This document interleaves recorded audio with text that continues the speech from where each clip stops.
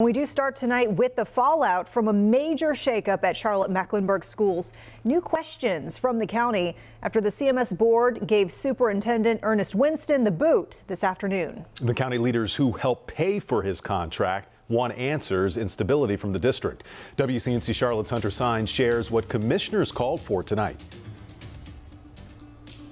Tonight, county leaders who vote to help fund CMS with your taxpayer money say this had to be a hard decision to come to for the school board, but they agreed Earnest Winston had to go. Just hours after CMS school board members voted to fire Superintendent Earnest Winston in these chambers, we have not arrived here easily. County commissioners speaking out in the room above the dramatic vote. Well, I'm not disappointed and I'm not shocked. Commissioners Vilma Leake and Pat Cotham agree change was needed. When you put a man in a job who has no idea what the job is, what success do you expect? I'm always rooting for the things to be right, and so I hope this is a good thing. The school board fired Winston for convenience, saying there were no grounds for firing him for cause. But in a personnel report, the board argued Winston fell short in his leadership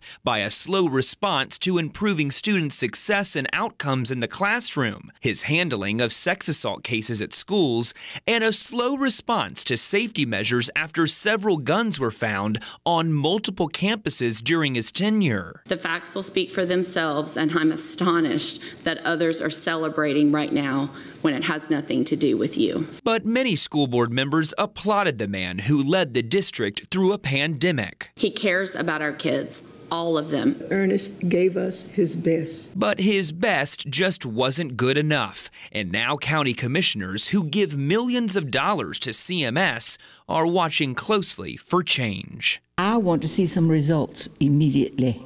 Some changes. You need to go in HR and get busy. I hope that they really take the time to find the right person. It's not clear if there will be a national search or a local search for a permanent replacement, but when I asked Commissioner Leake for her opinion about that, she said, quote, "I'm not sure you can take anybody from CMS because they didn't do anything yet," adding, "There's no sugar in that pudding." In Uptown, Hunter Sines, WCNC Charlotte.